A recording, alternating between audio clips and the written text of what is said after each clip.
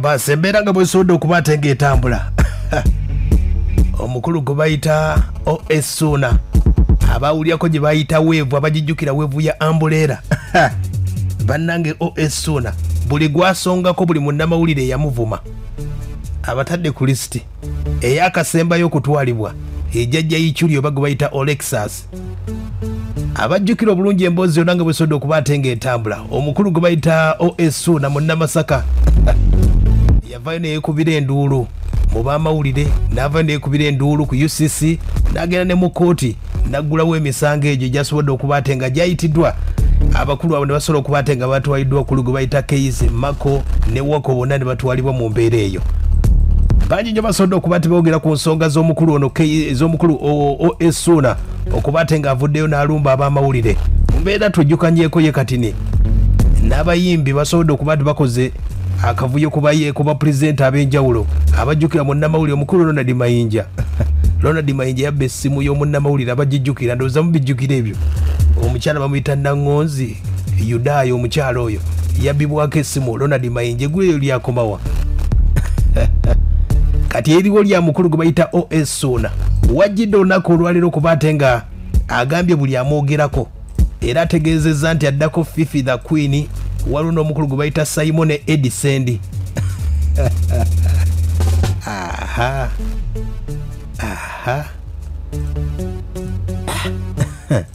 OS Suuna ne bino byonna OS Suuna byakoze olowooza yabisookeddemu nga tuzzeeko emabega myaka nga 7 gisobodde okubaate nga giyitawo omukulu gwe bayita Dirisa Musuuza yali ali mu concert ng'agenda ku launching oluyimba bayita City Rose baali bakoze press conference baali ku Centenary Park baali bategeseewo show baali bategeseewo press conference ng'agenda kubaate ng'akola concert ye ya City Rose abagijjukira obulungi omukulu Eddie Kenzo ye teyagenda ku kooti teyagenda mu mateeka kukola ki kyaggweerawo wennyini kankujjukizeemu kati ninnyo wano omukulu Dirisa Musuuza n'omukulu gwe bayita Kasuku ng'amusabula nze Kasuku nina naye problemu zange we have our personal issues Kasuku yansaba emitwalo aga listen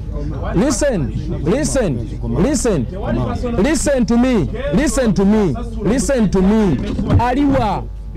aliudawa who is the guy in fact aliwa olina obukakafu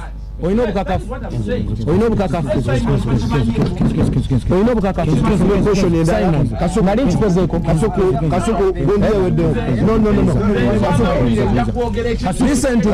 listen to me nali nkikozeeko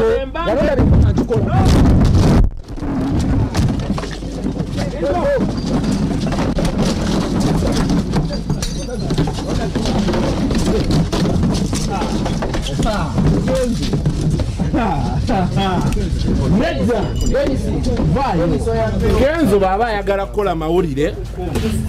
sigenda I'm not going to sue him I'm not going to aya basi ababijjukira myaka 7 egiyise era saagala weerabire kakujjukizako n'emboozi ya Radio and Weasel baali bagenze mu kooti okubaate nga baloopa bannaffe aba Vision mu nsonga nti baali babawandika kati ninyo sooka ojjukire tujje tuzze mu kooti twagala tugende mu mateeka batusalirewo baffe bakyamu oba bali abatugerako be bakyamu bino ebintu bya kampani ya Good Life neya Vision Group of Companies tune bitwala serious Vision Group tetusupportingangako okuva lwe twatandika okukola kirabikanga nti no Vision Group ina mission gyeriko okulemesa Good Life kubanga okuva way back when emyaka kati giri emyaka ena bana naffe tuli bazadde naffe tuweerera abaana ku masomero naffe batuyita ku parents teachers meetings ne tugendayo naye gwobange mazima ddala tompadde mukisanze kufuuka muzadde ng'ate nze nkuwadde omukisa all the time ofuuke muzadde n'abaana bammwe batwagala nnyo aya basi yembeera bwe yasobola okubaate ng'etambula kati agaliwo ga mukulu gwe bayita OS Suuna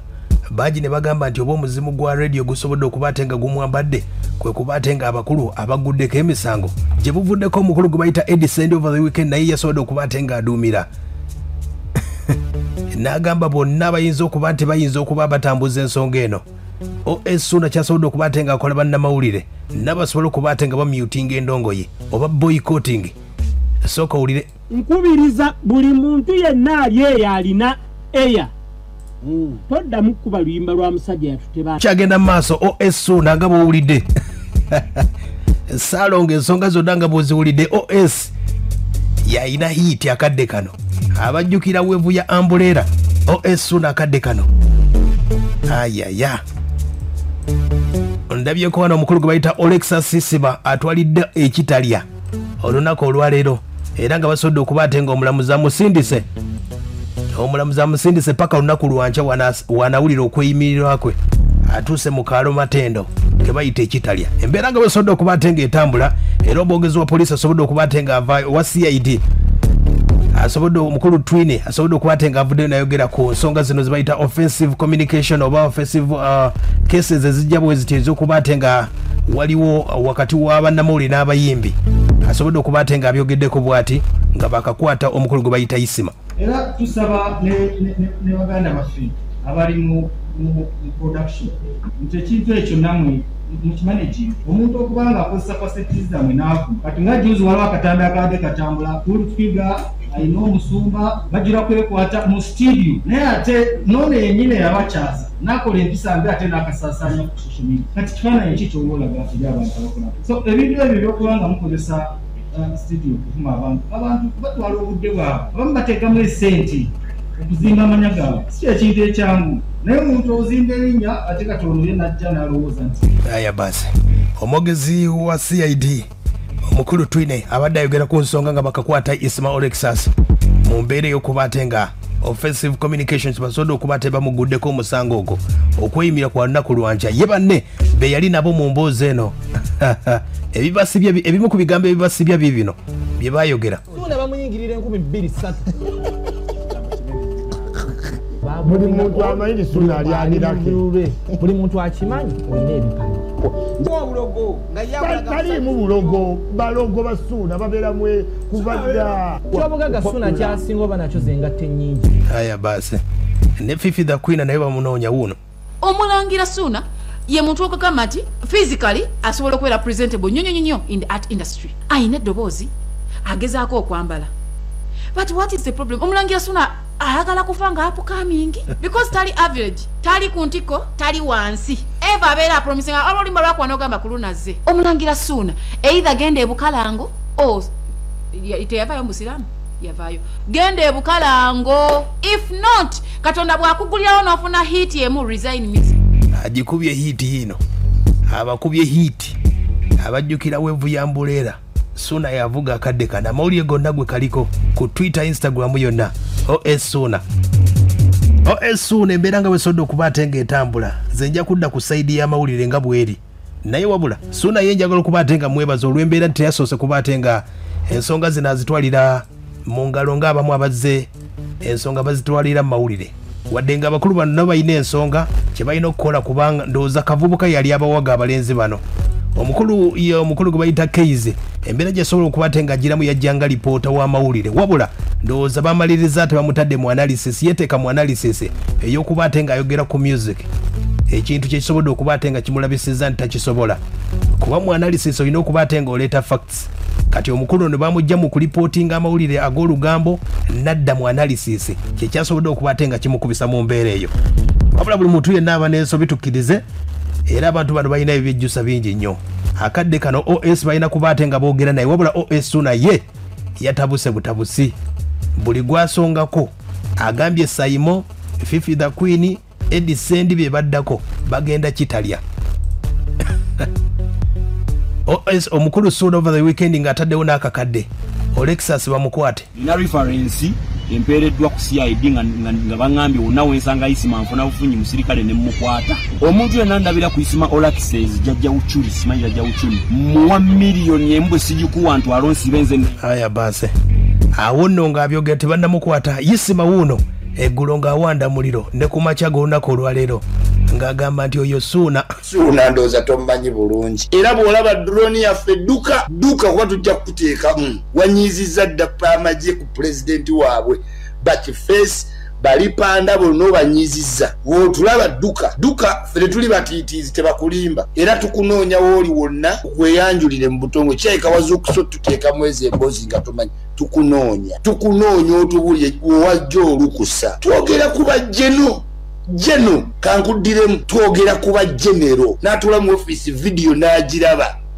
nga muganda wa mukulembeze temuzirabyeko nazivaako gwani mukene gwe mukene ojja tuvaako tugenda kuddamu tukwogereko tulabe gy'onoolaga genda e Rwanda senguka ogende e Rwanda kale eso omukulu Olaxes nga tebannamukwata ulira bwamugambye mukene totuleetako kajanja abantu tebakuwaga oli mukene nkubuulye no message ekuteka oli mukene ojja kuloopa osigale n'omusango gwo gulemena kuwulirwa nkubuulya genda olaba ono omuwala wa Capital FM yali atwerijjako bamugoba n'omusango gwe ti ai mama we kipepe ti fe tosobola tutiisatiisa you can't nkugambye tugamba kuba general second in command gwani Suuna mpozi genda otuloge ekyo kyokka kyoyinza okukola wagugemanya agenjawulo gwolina gatuloga nze nga Isima naye we twesanga mu kkubo kitegeewanyiziza amagye okumanyira pulezidenti eyo langi gwe weesiiga gwe tukola tujja okuyiwa langi omukebe mulamba mutu Olaxes jajja yichuli bamusindise mukomera paka lunaku lwankya nga tukyagenda maaso omukulu OS Suuna yasobodde okuba ate nga asasiddeko famire zonna zasibye wulira OS Suuna ayina hit ekisokera ddala mpulira ennaku y'amaanyi nnyo ngenda kusooka okutwala okusaasira kubanga kintu kyabuntu nze ninamu humanity ngenda kutwala okusaasira eri ab'eŋŋanda z'abantu z'abaganda bagalabutu nga ttiimu yange bwogira bwano bano yabantu tekaabadde kagendere by the way ensonga zonna nazeera zibadde zidduganyizibwa ku CID nabikimu kyonna tekyabadde kigenderera misiba tutwala okusaasira nduze nga Suuna twala okusaasira famire zaabwe zakoseddwa abakyalo b'abantu babalina baganda bwe bamama bwe bataata naye bambi twalwana nnyo nga bwe tusobola okulaba nti n'abantu abo beetonde ku bintu bye bakola ijawo ne tugiwandiikira era nebaza nnyo pulezidenti wa ijawo ne vice ye mukulu OS Suuna bagambye nti ensonga zonna bagenda ku boycottinga oba ennyimba ze balema okuba ate nga bazikuba OS Suuna bwe mbazijukiddeko bw'oba teweerabiddeeko kale bayinza okugamba boycott eyinza okujja baali bagambye boycott waliwo rediyo yagamba nti boycottinga ennyimba za Eddie Kenzo abawuliriza bennyini basobola okuba tebabawaliriza nga buli kadde basaba oluyimba lwe bayita City Rose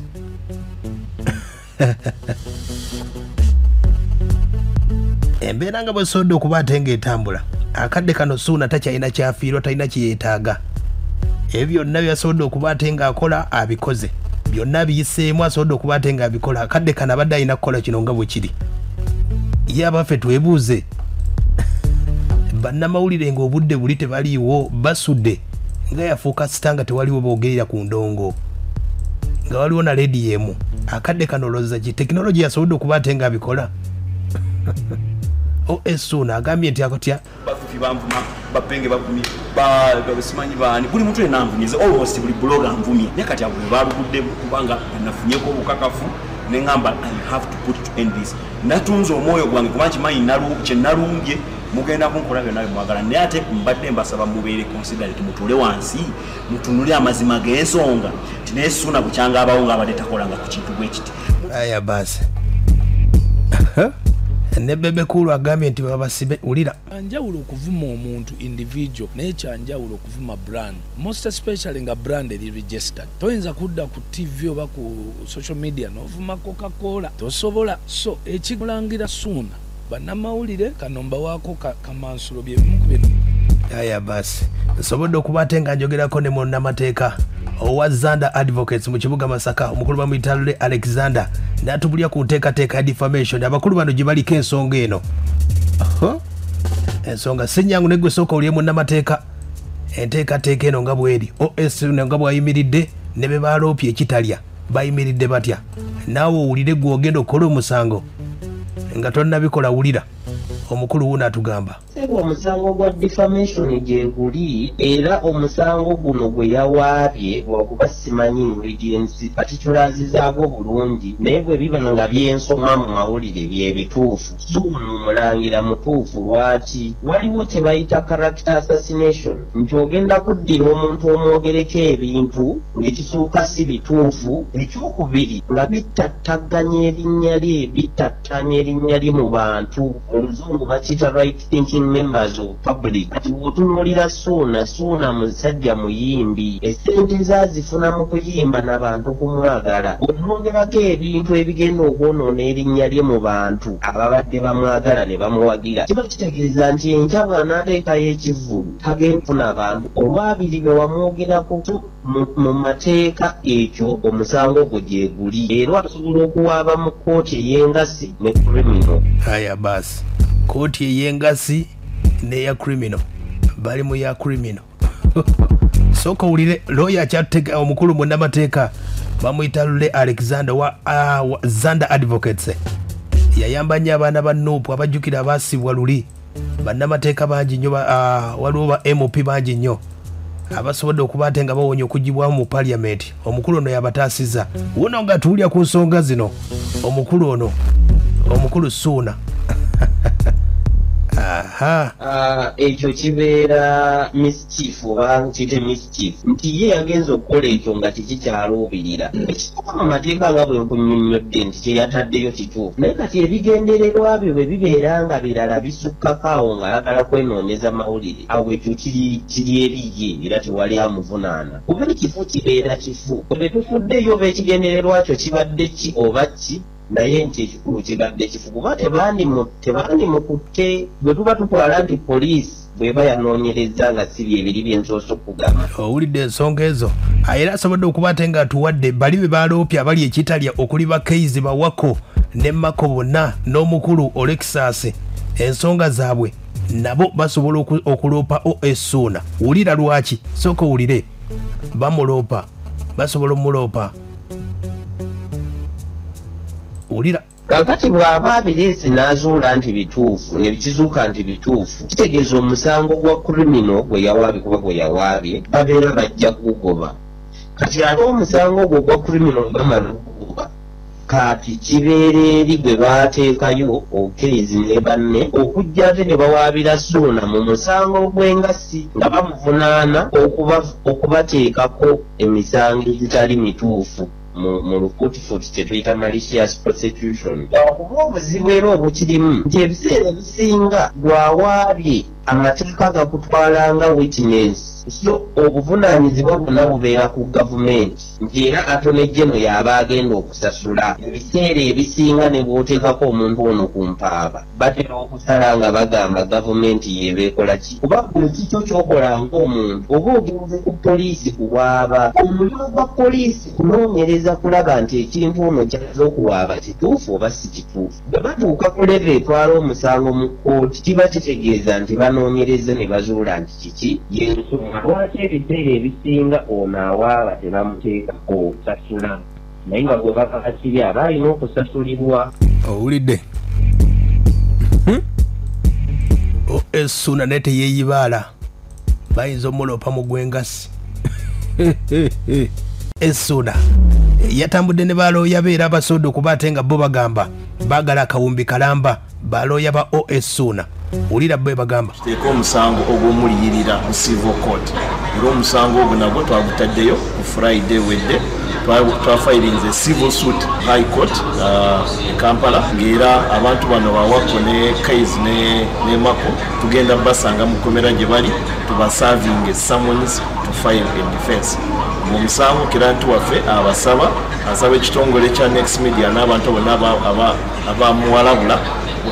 okumuliyirira sente akawumbi kamu. Aya basi yembeera boyo basobodde okuba ate nga bannamateeka we bayimiridde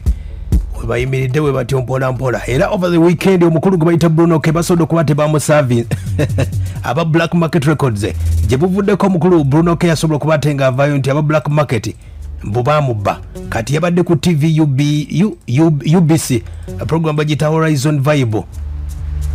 ng'ali live ku program bamuwadde ekiwandiiko kya kooti, wabula yabadde mugezigezi n'abategeeza nti ku weekend wadde kooti ekuwadde warrant ekiwandiiko kya kooti olina kikwasa munnamateeka oba kikwasa mu nnaku ezikola. Yabadde mu buufu wano wulira nga bamukwasa. Brunoke.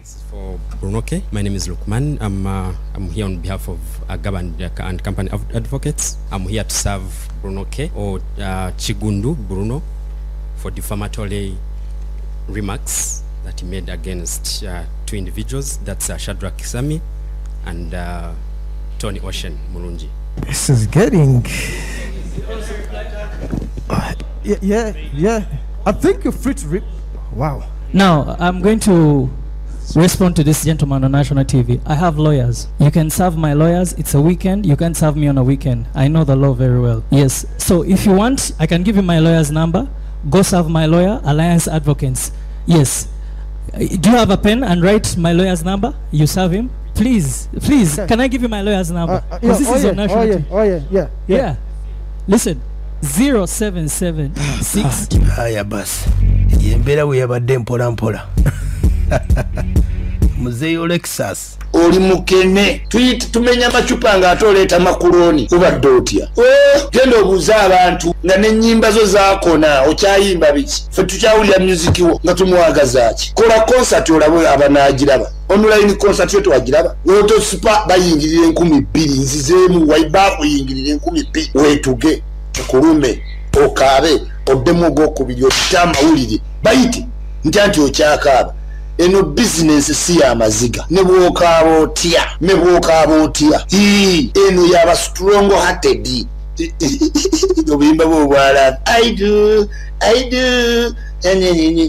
do obusi bwe buyimba bw'oyimba n'okyusa obukofiira n'okuba simanyi rawundi za Michael Jackson you boy sia tisimanyi Isma ngenda mujja mu biliyo inze gwe Suuna igwe nze omutabuliki nkwata sentence weggwe nkutidde genda obuuzeeko mu ggwanga wallahi tallahi kooti ne weegamba nzikuwe sikuwa otegere nti nze ndi mutabuliki